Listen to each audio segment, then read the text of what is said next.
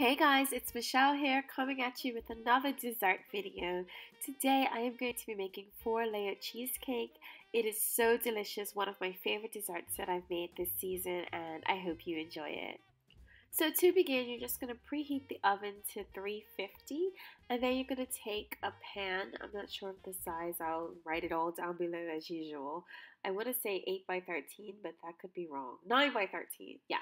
And you're going to spray it with some Pam, or you can use butter or Crisco, or whatever you use to grease your pan, and you're just going to set it aside.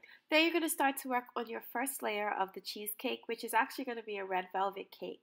So in a small bowl, you're just going to mix together the dry ingredients, so flour, and try to do it a little bit more elegantly than I did. I got it all over the counter. So you're going to do a cup and a half of flour and some cocoa powder and a little bit of salt. Then you just whisk it up together and put it aside so we can start working on the rest of the ingredients. So in a large bowl, you're going to add 1.5 sticks of unsalted butter along with some powdered sugar, and you're just going to cream that up. And once you have like a nice fluffy mixture, you're going to add some food coloring. Now, the recipe I think said like a tablespoon, but it's up to you and how red you want your cake to be.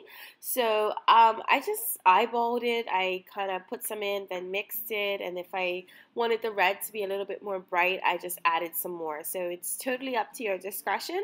And once you're finished mixing all of that in, you're going to mix it in really good.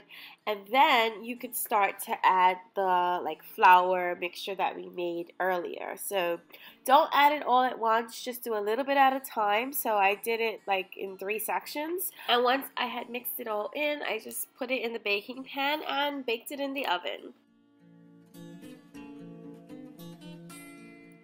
So once it's finished baking, you're going to want to let it cool, and I let mine cool for about an hour.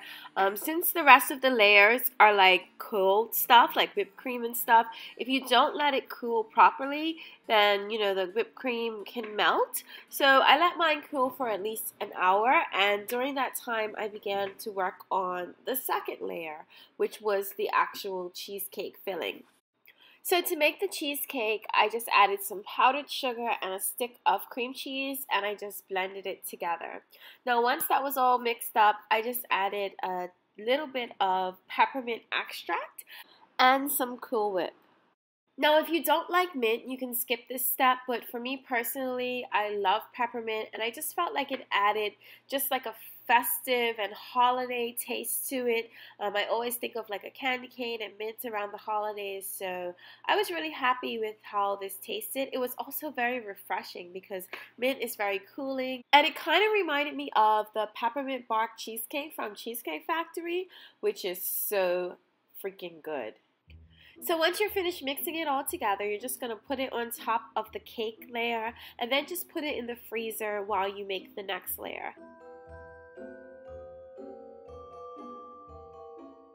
So the third layer is actually a layer of pudding, and I just got some of this Hershey's vanilla pudding, and to it I added some milk. It actually tells you what to do on the box, like the instructions. And then once I mixed that together, I added some green food coloring because the colors for Christmas are red and green. So it took quite a bit of food coloring to get it the exact color that I want. Of course, you can determine what that is for you. And once that was done, I just put that on top of my cheesecake layer, and then I put it in the freezer once again for about 10 minutes. Finally, it's time to add your last layer, which is pretty much your toppings. It's just a layer of Cool Whip along with some marshmallows, some M&Ms, and then some colorful sprinkles. And then there you have it, guys. You're just going to put it in the refrigerator for at least 3 hours. Now, if you can let it sit overnight, it's even better. I actually cut mine the next day, and it was so good. Like, my husband doesn't even like mint, and he like went in on this dessert. We both really love it. I am planning to make it for my own little Christmas gathering that I'm having with some friends. Of course, if you try it out, I would love to see pictures or just comment down below telling me how you like it. And yeah, I will see you guys in the next video. I hope that all is well. Happy holidays once again, and take care. Bye, guys.